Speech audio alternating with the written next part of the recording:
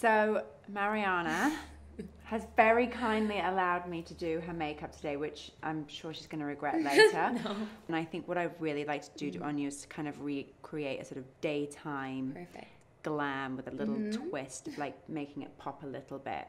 So I know you've already done your skin, which is a big help for me. And now we can just get into the color, which is the fun stuff.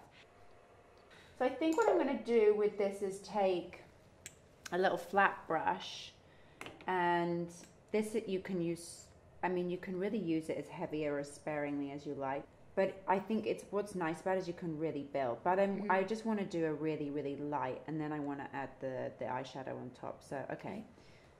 So I normally start like kind of on the outside of the eye, because that's where like the most of the eyeshadow will kind of, well, that'll be when it's the heaviest on the brush, and I like it. I always like to do like a feline-y kind of eye. Oh, that looks so good. Okay, so I'm just going to build on it, I think, a little bit. So it's kind of all over the eye now, and now I'm just going to build it up like right at the lash line. I mean, call me at Rosie Makeup, I'm telling you. Your Instagram handle. It looks so nice on you. I love this eyeshadow. I love wearing it. Okay, so basically all I've done is started at the lash root and then kind of blended the eyeshadow up from there and sort of taken it up into the socket. I'm going to leave it there for now. It's really light. This is a daytime look. I don't want to go crazy. We can always build upon it. I'm going to test this out on my hand, but in the past when I have wet my brush before doing this the eyeshadow, and it makes the pigment just bounce even more, which is super cool. It's like so versatile, this product. So I'm just going to dab it in the center of the eye, just a little bit of, open your eyes. Oh, so nice. So I'm going to use it just dry all over the eye, and then I think what I might do is just wet it just for the center of the eye to kind of at the end. You've got great eyes for makeup because you've got such a like long, beautiful eye. You have the bone structure. Okay, look down. So into this. All right. So every makeup artist I work with just always goes on about the importance of blending.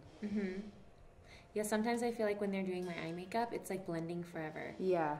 But that's what's going to get rid of any kind of hard edges. And then you like to bring it underneath a little bit. Yeah, you can put a little bit under the lash so line. I'm going to take this little brush here and go underneath. That looks great.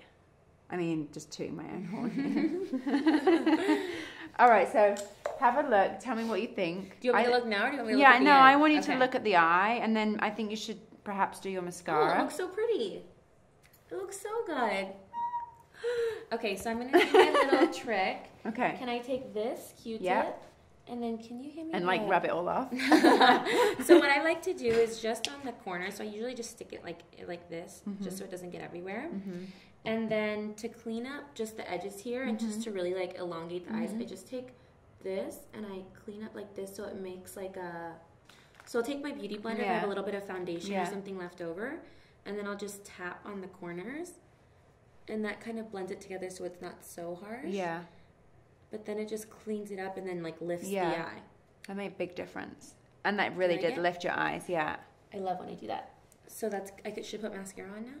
I think so. Okay. I don't want to put liner on you because I think it'll feel too heavy. Not daytime. And not daytime, and I like the way it looks right now. We can always add it. So I'm going to use Too Faced Better Than Sex mascara. Have you tried this before? No, but is it really better than sex? It's so good. Okay, this is that's a big statement. Okay, I'm going to show you. Depends who you're having sex with, though, perhaps. I'm going to show you what it looks like on one eye, and it's really like, it's a thickening and lengthening mascara.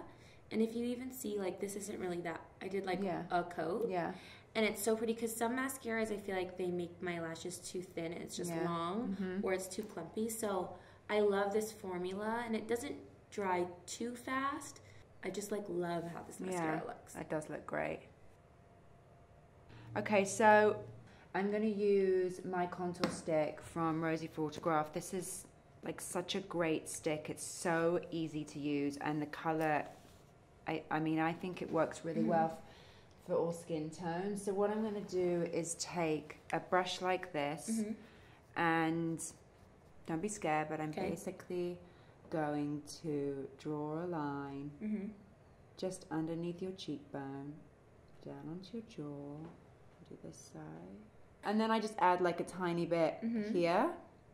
If I don't do any eye, then I'll put it even into my eye socket. So then I'm going to take this brush basically, and I'm just going to, can I turn you one more like that? I'm just going to blend it right in. Look at me. I mean, I think it's just enhanced like so slightly. And then I like to just bring whatever's left on the brush like down the neck. So it, you know, you want to always bring a little bit of the colour that you've put on your face down into your neck.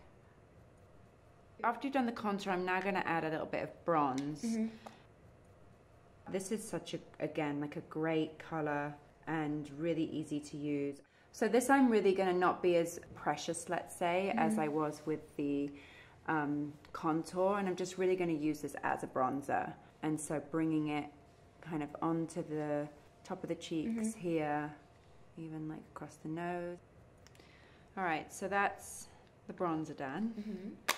Now I'm going to play around a little bit with these highlighters from NARS. I'm going to go in with this like rose gold. Where do you like to wear highlighter? I like to wear it just here on the top of my cheekbones. I like to wear it in the socket of my eye. I like to wear it here in the inner corner of my eye, down the center of my nose. I like to wear it all over. My entire face. I'm going to take this little tiny brush. This is one of my favorite tips. I feel like it really like a highlighter in here. It makes the eyes look so much more awake. This looks really good just here. Oh, Marianna, you're so beautiful. I can't take it. Okay, so we're done with the highlighter. I want to use a little bit of blush. This one we spoke about earlier from Chantecaille. It's a sheer highlighting fluid, and you know you can do a lot with this, but I wear it as a blusher. And I'm just gonna like pop this right here in on the apples of your cheek.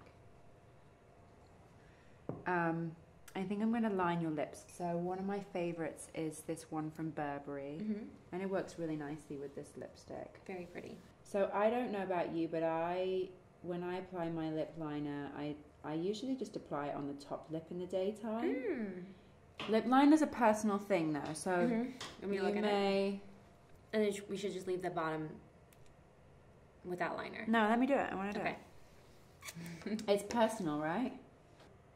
So I'm just staying like right on the like line of the lip. This colour looks great on you, obviously. One nice thing to do, I think, is always to just apply or concentrate on applying a bit more in the centre of the lip, and just smush it for me. You tell me, you're either gonna like the lip colour, or we can. It looks so good. You did such a good job. See in the mirror. I mean, Marianna. It looks so pretty. I made you beautiful. Yeah, you really did. It looks so good.